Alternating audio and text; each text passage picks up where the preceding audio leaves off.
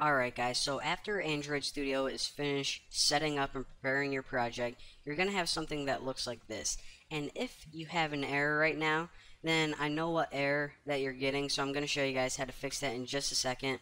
But for now, I just want to warn you guys, even though it looks kind of overwhelming, trust me, this is set up perfectly for making apps in about 7 tutorials or something. Once we cover the entire interface, this is going to feel just like home, and all the stuff that feels overwhelming right now is actually gonna, you're probably gonna find it very useful.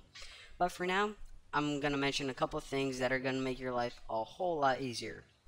The first thing is, if you ever want to access that SDK manager from here, then what you do is you go up to this little thing. It kind of looks like the little, I think his name's Andy the Android. It looks like he's sitting in this bucket with a down arrow.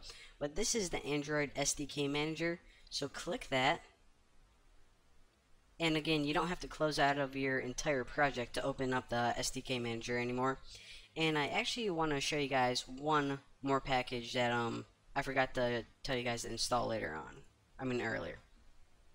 So if you open up the SDK Manager and you scroll all the way down, then make sure that you have this package installed right here. It's the Intel x86 Emulator Accelerator. And again, I installed it already, but it takes like 2 seconds to install. But what this is basically, whenever we develop these sample apps, what we're going to do is we're going to run those on pretty much emulators, or they're pretty much like little virtual phones that we can use for testing. And those are kind of slow, so that package just helps speed up the entire process and makes it run a little bit smoother and faster. So if you guys wanted to know what that was, there you go. If you didn't, well, sorry for wasting your time. But that's how you get to the Android SDK Manager from here. Now another thing that I want to do is mention this. A lot of you guys probably have an error that popped up that says, okay, I can't find the Android SDK, or I don't know where the Java JDK is. You gotta help me out because Android Studio won't run how it's configured right now.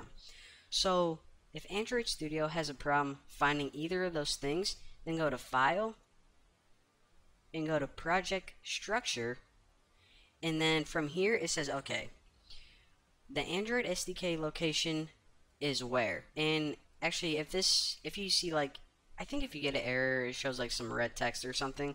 But in order to navigate to it, if it's not set up correctly, just click these three little dots on the right hand side, and then you can say, okay, you obviously aren't looking in the right place. This is where I downloaded my Android SDK. And the same thing with the Java Development Kit or the JDK. Make sure that the directory ends with the JDK in your version number, and make sure that the Android SDK ends with SDK. So again, if you downloaded it to a different directory than I did in the example, then you're going to have these errors. So that is where you fix them, depending on wherever you downloaded it. So mine is correct, so I'm just going to close out of that. And I probably should mention this as well. Alright, so just so every user is looking at the same thing, I'm going to change the app theme right here, because this typically changes from user to user. So make sure, I'll show you guys, if you click on app theme right here, then the theme is pretty much the overall look and feel of your app. So switch yours to Material Light and click OK. And as you can see, your interface changes a little bit.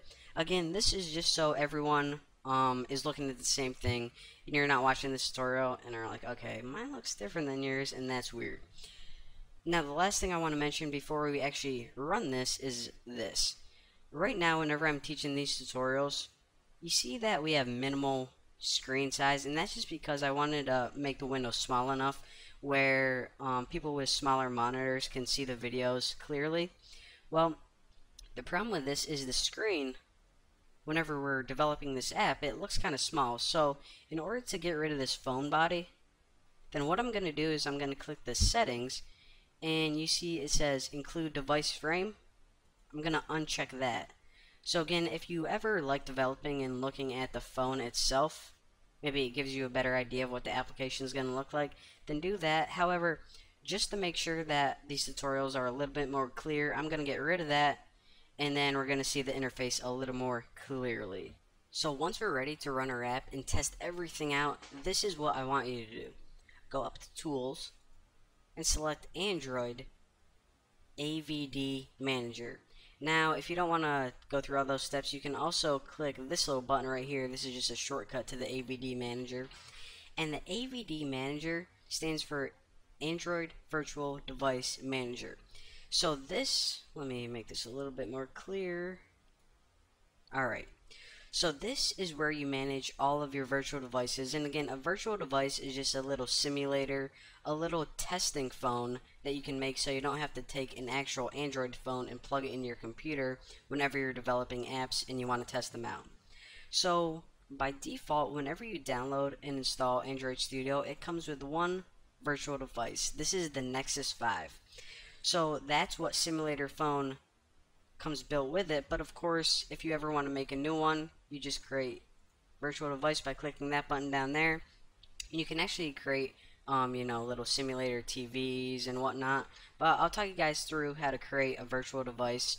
I don't know, maybe you want to create a same virtual device as the phone that you actually own. But for now, you can just use this one right here.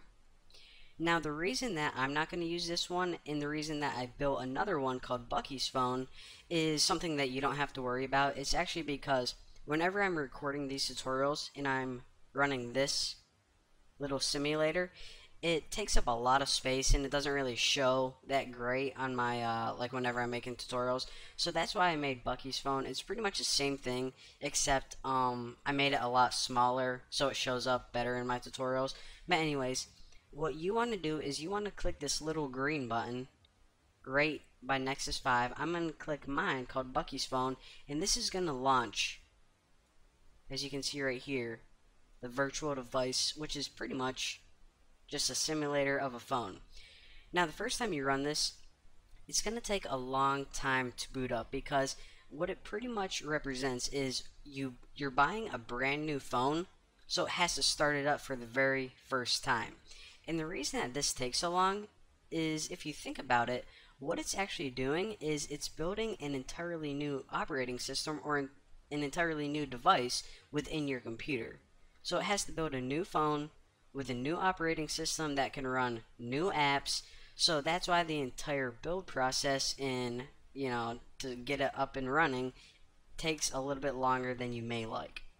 So once your virtual device is up and running, and yours may look a little different than mine because I did run mine before, but to you it may simulate opening a brand new phone, so it's going to be like, welcome to Android, you're going to have to press OK, whatever. But anyways, you just click OK a bunch of times and then you're going to get to this screen right here. So this is the unlock screen, and of course, if you are used to an iPhone or something, the unlocking process is a little bit different than it is on Android. So just click and drag up, and that's going to unlock your phone. And as you can see, it's just like a normal phone. You can even browse the internet from here. But what we are worried about is running our application. So let's hop over back to Android Studio. And I'm just going to close out of this. But what you want to do is you want to go up to this little button right here. And whenever you hover over it, it says Run App. So click that little green triangle. And what this is going to do is it's going to build your app for you. And it's actually going to give us one more option, I believe. Yep, right here. So it says, okay, we're building your app. Where do you want to test it out? So since we already have this emulator running right there, make sure that your radio button is checked to choose the running device. And of course, you're probably only going to have one running, so you can just click OK. So what this is going to do is it's going to build it and it's going to launch it in our little simulator phone. So it takes a little bit of time, but don't worry, that's normal. But eventually, as you can see, what happens is it finally launches, and that's actually pretty cool that you don't have to actually go click on app and open it or anything. It just launches right for you. Pretty sweet. So we see that our application says My Application Hello World. Probably the coolest app ever invented. We could probably put this on Google Play right now and make at least like $10 million.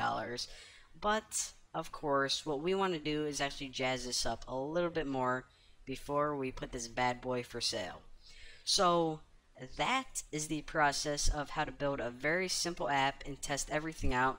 Again, my guess is that since everyone's system is set up a little bit differently, if things don't run completely smoothly for you, or if you get any bugs or errors, please go to my forum, post your questions, and there are a lot of people willing and actually wanting to answer your questions for you, because whenever they answer someone's questions on the forum, they actually get these things called points. So you are encouraged to ask questions because they probably want questions to help you out with. But anyways, if you have any problems, that's what you do.